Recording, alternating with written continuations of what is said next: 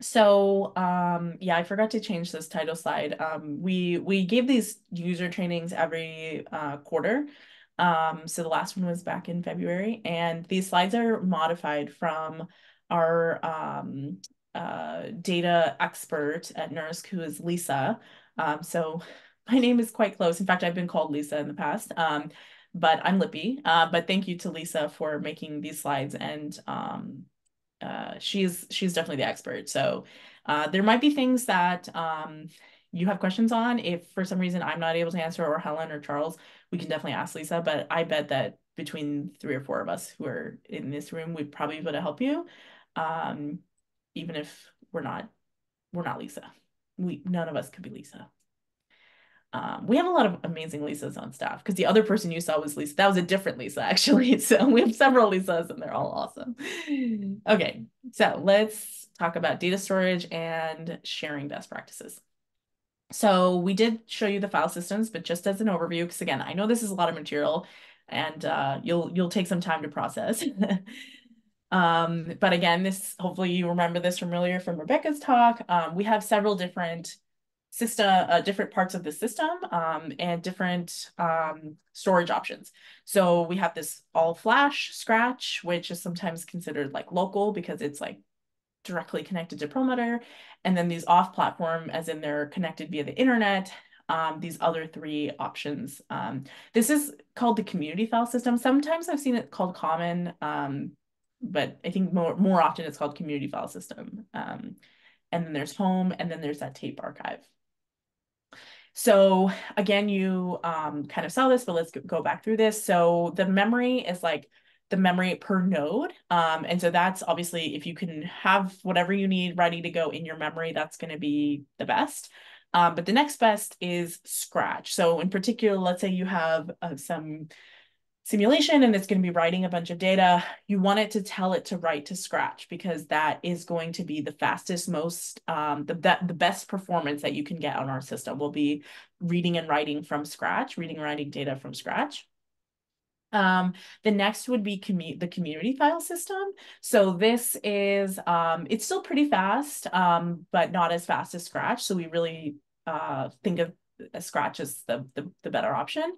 And then there's HPSS. And again, you see the capacity goes up as the performance goes down a little bit. So HPSS is huge, and this is where you're gonna be storing long-term storage of archival data, but that means you're really not accessing it very much at all. And I mean like once a year, maybe, or you're just keeping it. We'll talk a little bit more about what kinds of things go in HPSS or in this tape archive. But these are things that you're not accessing all the time versus with the community and the Scratch file spaces, you can access that much quicker.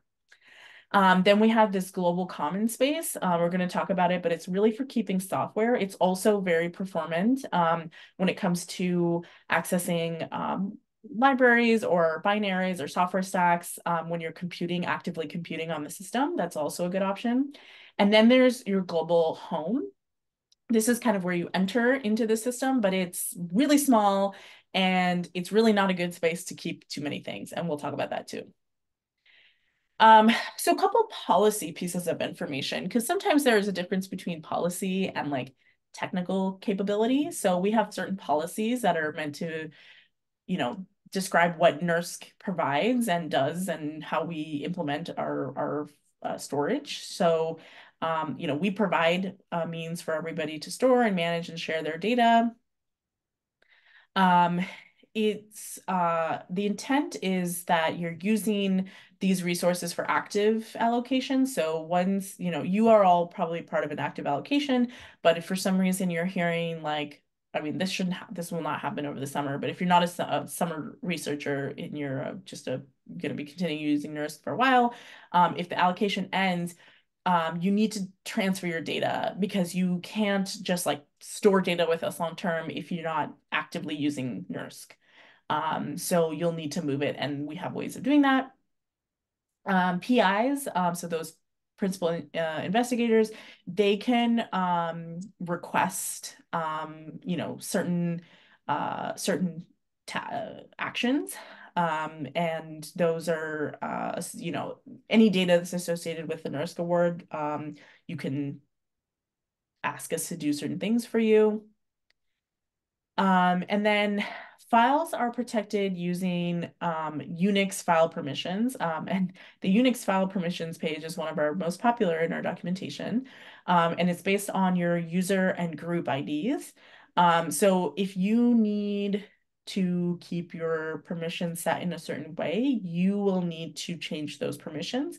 And so depending on where, so for example, Scratch is only read write to the specific user, but then the community file system, for example, is I think at least readable by the group. And so you can change what the permissions that you need for things for your files. Um, but it is, your responsibility to manage and back up your data with our help. So we can help you and we can give you the tools and we can give you the best idea of how to do these things. But it's your responsibility to sort of take what we're saying and put it into action for yourself.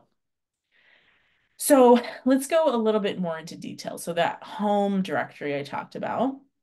So this is permanent, meaning we don't purge it or delete things or anything like that, but it's really small. It's 40 gigabytes of space. And again, it's not tuned for performance. And again, 40 gigabytes when you're especially doing simulations and stuff is really, really small. So you do not want to be keeping your files and your big data files and running things out of this home directory because it'll fill up. And then if it does, your job will crash. So it's really just um, for like shell scripts or maybe source codes, things like that, just things you want to keep handy, but nothing very big. Then we have the community file system. So again, this is also permanent. We don't delete anything, remove anything, and it's much larger. It's medium performance. So again, like I said, it's not the best, but it's not the worst. And it has these snapshots, and I'll talk about snapshots more in a moment, but these are little backups, and you'll have snapshots for up to 7 days in the past. So basically, if I had some data and I realized, oh, last week I was working on this and I need it back, I accidentally deleted it. We keep your data for up to 7 days. So if it was 7 days or less, we have it for you and we have these snapshots and you can restore them. But any more than that, we probably don't have it. Um, and yeah, so it's really good for sharing data within your research group. So it's a great way because it's group readable. If you say, hey, I put some data in this file here in CFS, someone else in your project, like your mentor or another student or whoever, can access it. And then the local Scratch, so again, local being like it's kind of attached to Perlmutter, not over the internet. It's really big, but it's temporary, which means that we do purge data that has not been used, read in any way for 8 weeks. So it's really for active computing, like you are running something, you're storing data, while you're doing some kind of computation, and then you move it somewhere else. So it's not backed up. We don't do these snapshots. And it's really meant for staging data and performing computations. So please remember, Scratch is not permanent. Things do get purged. And then there's the long-term storage, the archival storage. And I thought I had a video of this. Yeah, let me keep going because I actually have a little video so you can actually see what it looks like. It was really fun. Okay, so yeah, so I'm going to go even more into detail. So Perlmutter Scratch, the quota that you have, so I mentioned this, directories are user readable and writable by default. It is purged, so make sure you back up important data. And you'll see this bandwidth here is super, super fast. So again, it's for that active computing, 5 terabyte bandwidth, but you need to move stuff out of there. The quota, which means how much space you're given by default, is 20 terabytes. Soft, meaning you can request more if you need more. And then 30 terabytes is, I think, the max we can give each person. If you for some reason have even more than that, you will basically need to find a way to sort of segment data and move part of it off so that you can keep doing what you're doing. So 30 is the absolute maximum limit, but we start by giving you 20. And the way to use it is to move your run scripts into Scratch and then have your application set up to read write data within Scratch. So make sure your file path locations are within Scratch, because that's how it will, that's when we say, use it for our active computing, that means, all the file paths are pointing to Scratch. This might be a little bit advanced. Actually, I've never used this before. If you're familiar with data striping, or if this is important to you, that is something that you can optimize and change for your performance of your application. So depending on the file size, we offer different ways of striping your data across the different object storage units. And so there's more information here, again, in the documentation. Go ahead and take a look if this is something that you might need to do for your application. If you're not familiar with this, don't worry. We have a default setting that should work for many applications. Okay. The next I want to cover is global commons software. So this is, this is one of the not one of the super performant ones, except for loading data. So it's actually mounted as read only on the compute system. And what that means is it's really good for loading libraries and your data stack, your software stack in order to run your job. This plot here that I'm showing is different like seconds for certain reads at different times of the day for different systems. So the different things are Shifter, which is our container service, Common, which is the one we're talking about here, Scratch, which is what I'm just talking about, and the project directory, which is the CFS, the community file system. And Common is the fastest for like reading like libraries and loading libraries. So Shifter is actually the bottom. So if you are ready to use containers, that is something to look at if you're really concerned about performance optimization. But the next best is to have your data on the common file system, and that will be in some cases just as good as Shifter. So then you don't have to prepare a container. That's the second line down here. And this basically, you want this to be fast. So you want this read to be super, super fast. So a minimal amount of time. Okay. Yeah. Right. So then the community file system, like I mentioned, this is the one that's your project directory. And so this is for data once you're done computing it on Scratch and you're ready to move it off so that you can do your next set of computation, or you don't want it to get deleted, right? Because Scratch is the one that gets purged regularly versus the community file system doesn't get purged. But it's not quite as actually no, that the amount of space you get in the community file system can be pretty big too. So a lot of times people will move their data there once they're maybe just doing some data analysis, or they just need to keep it handy while they're writing up their paper.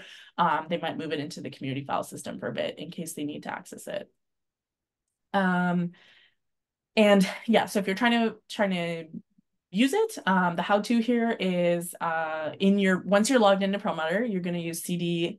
You can use the $CFS. This is like a little shorthand to get to the community file system, and then your project number. So for a lot of people, this will be an M and then a series of 2 or 3 3 or 4 numbers, sorry.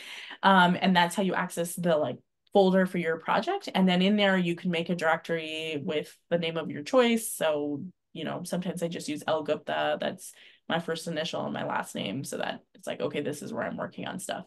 And then the nice thing is if I have someone I'm collaborating with, they are able to actually go into my folder and take a look and, see whatever I'm working on if I need to share it with them. Um, One thing to note, if you are going to be reading from CFS during your jobs, you actually need to use a slightly different mount. You're going to want to use this DBS-R, and I'm going to talk about what DBS is. So if it's best to use Scratch, but if there's some reason that you need to use CFS during your job, we recommend the file path that you use is actually this DBS file path to CFS. So there's a slightly different mount, and this is going to be more optimized. And yeah, so within this project, so your space that you're given is based on the project, but your PI can actually change how much space you get. So like your project might get, I don't know, 30 terabytes, and each person gets, 2 terabytes to start with. But let's say one person in your project isn't really using that space, your PI can actually change things for you and give you a little bit more space. The snapshots, so these are these backups that we keep for 7 days. If you realize like, hey, I deleted something, but I need it, basically what you can do is go to, in this case, CFS. Let's say that's where the data was that you need and you need to restore. So go to that location and then type in cd.snapshots. So this is basically a folder where we keep all of these backups, and you can see which one you need. So it'll be saved by date. I don't remember if there's more information than just the date. I think it should just be the date because it should be 7 days worth of data. And you won't, the only thing you can do is copy something out of there. So you can use CP. If you don't know what these letters are, this is basically, these are shell commands, terminal commands. But CP means copy, and you're going to copy that file. So this will be the path to the file that you need, and you're going to tell it there's a space right here. And then the second part of this is the location you're trying to put it. So what you're going to end up doing is you can see what files are in the snapshot directory and then copy it into your current directory. So you can't actually go in and like modify or do anything with these snapshots. You can just copy out the file or data that you need into your current directory. Um, okay, so this is a really great video of HPSS. Everybody, if you go down to the server room, hopefully you'll get to see. Basically, it's some of you I don't know who's all in the room, but depending on maybe when you were born, you may not have experienced cassette tapes, but they're basically little rectangular sort of pieces of plastic, and there's like a kind of like a cellophane tape type of material, but it's magnetic, and it's wound inside of there, and that's where the data is stored on this like physical tape material. And then each of those is stored, like a physically stored in one of these little shelves. And when you need to activate it, I'll turn this down because you just hear the blowers. This robot goes and actually retrieves the tape and puts it in a place where you can, where it will be read. So this is the little robot moving around. Someone requested a certain tape, and the robot went and got it and put it in this thing, probably where it gets read. So when we say tape archive, this is what we mean. And hopefully you'll get to actually go and see it. About 10 minutes, Lippy. Okay. Okay, so the point of the tape archive is for keeping your sort of data, raw data that you need, like from a finished paper. You need to just keep it for a long time. And there's a special way to put data in there. You don't want to be putting a ton of tiny files and trying to save them, each little tiny file. You actually want to kind of bundle them together. And we have instructions on how to do that because it's important to do it in a strategic way. So if you, for some reason, need to use it, maybe you're part of a project and they have some data in the tape archive, what I would recommend is going to our documentation and looking up archive and reading about the best way to read and write from there, because it's a little bit different than just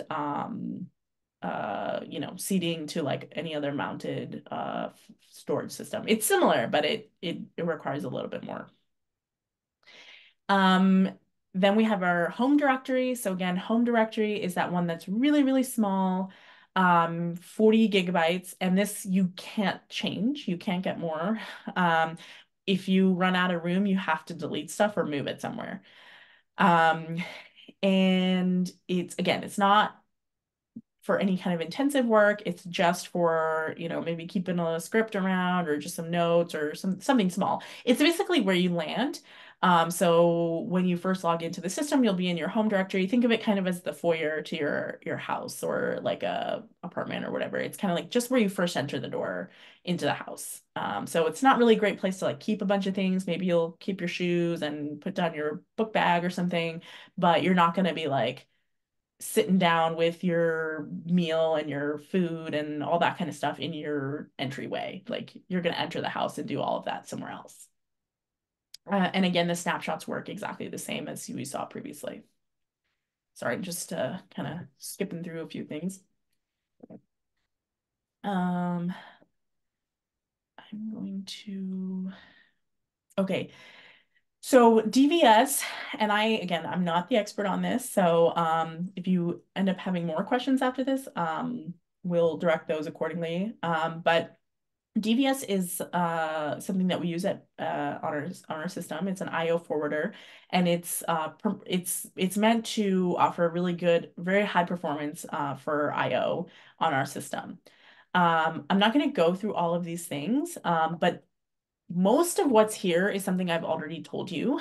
So for example, and when we talk about Conda environments, you're going to hear about this in a second, or not in a second, but yeah, maybe in a few minutes from Charles.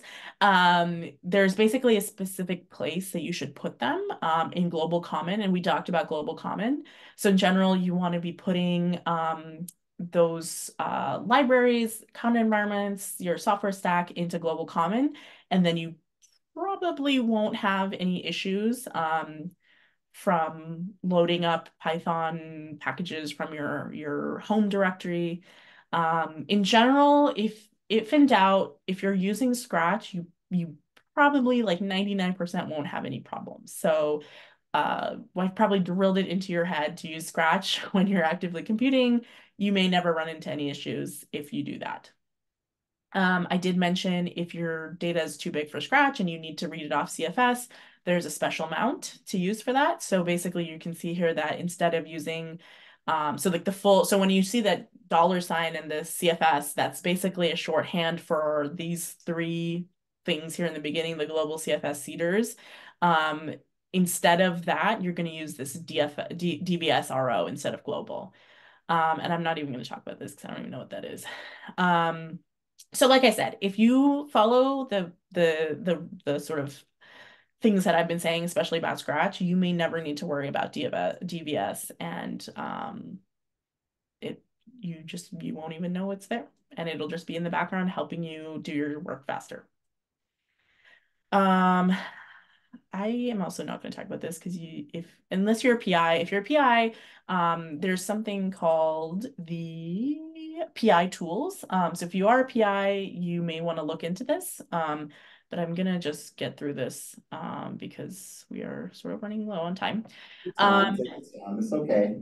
Yeah, no, I want to get to this because this is actually something that a lot of people will probably need to do, which is to share data and move it around.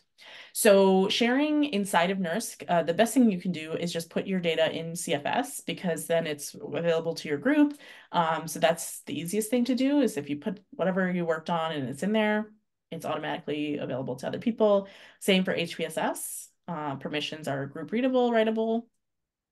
Um, if some of you are working in these collaboration accounts, these are accounts that are tied to like a group instead of an individual. So, for example, if you're like at the ALS or I think like DESI has one of these, there might be a different way that they access or they control some of this stuff. But they also have lots of different ways for sharing data and so forth. Um, if you are working in Scratch, which hopefully by the end of this presentation, you will know that that's probably the best thing to do. It only has read access, I guess. So you can do a few things to change your permissions. I think in general, I mean, so you can do this. I'm not sure if you you know, we won't, I mean, I won't advocate a certain way or the other, but I do think it might be easier actually to just put your data, to just copy your data or move it into CFS if you're trying to share it with someone else who's in the same project as you, rather than changing the permissions necessarily in Scratch. But you can do that. And so this shows you what you can do. And then we also have this is actually super convenient, this utility called give and take. And it's literally what it sounds like. It's just a way to like give someone a file without having to like move it or anything. So the way this works is you literally once you're signed into Perlmutter, you will type give and then -u, that's a flag for user. And then you're going to type in the receiving username. So let's say you're trying to send me a file, you would type in my username, which means you have to know the username of the person, which if you, ideally you know who it is because you shouldn't be sending files to random people, but you would know what their username is. And you would type that in here, and then you would leave a space, and you would type the file, the path to the file or directory that you want to give to them. And then the person on the receiving end, they'll actually get an email, which will tell them, hey, someone has given you this file, which is great because then they know it's ready for them. And then they can go onto the system, log in, same way through SSH or on Jupyter, or however they want to do it. And they can use take, and they can take, they know who sent it to them. So that's another important thing, is to know who sent it to you, and then the name of the file. And if you need, so I'm pretty sure when you get the email, it'll tell you the name of the file. But if you go to our documentation, it has more instructions on how to look and see, like, let's say you, for some reason, don't remember the name of the file. There's a way to use this utility to look at the files that are available to you and then take the one you need. Um, so if you need to share your data with external people, there's a couple ways to do it. So your specific project will actually have basically a public URL where you can put your project data and have it be available to the world. If you for some reason want it to be, there is a way to do that. And basically you have this, I think it's this www. So then that becomes immediately accessible to the outside world. Maybe if you don't want to share your data, don't put it in there. There are ways to make web portals that will allow you to share your data outside of NERSC. And so I would recommend looking into these science gateways. I don't have a ton of information about them, but if you feel like you're going to need to do some sharing of data or something else with the outside world, take a look at science gateways. Um, and you may actually want to host web applications. So Spin, like I said, that's what's running Jupyter Hub. You can actually make your own web applications in Spin and have them hosted at NERSC, so that they have access to whatever your data is on NERSC. And for example, you could be making your own database and you want to give people access to that database. We have those tools for you in Spin. So if you think that's something that you will need, I would have, and actually the Spin training is, I think, happening at the same time. The Spin training is amazing. They are just really, really good at teaching you how to use Spin. So if you are going to use it, definitely take that training.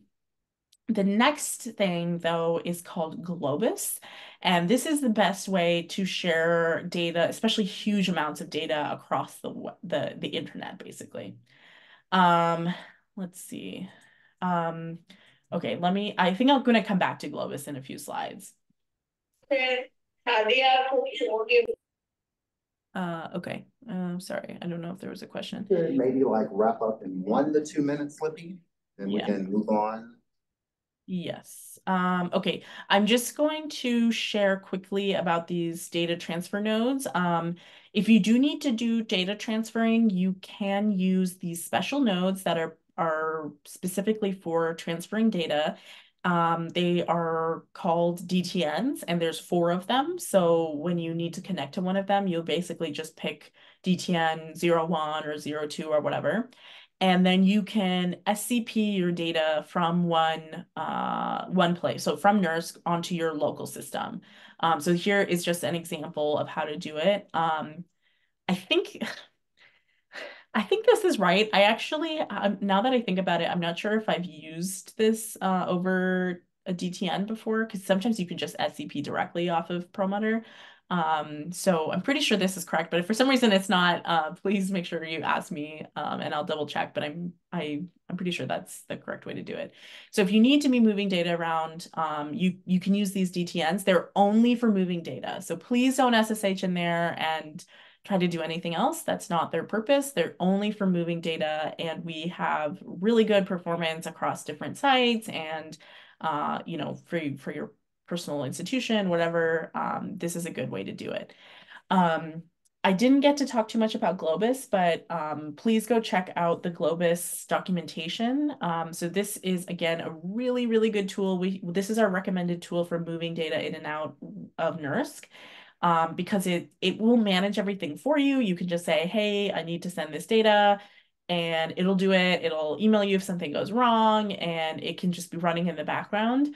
So if for some reason, especially maybe at the end of the summer, if you're a summer student and you need to take home all your data, please make sure to use this. And the Globus documentation on our webpage has like a step-by-step. And so it's going to tell you exactly what to do. So this is what it looks like. So it takes a little bit of setup, but once you do the setup, it will be very easy to do.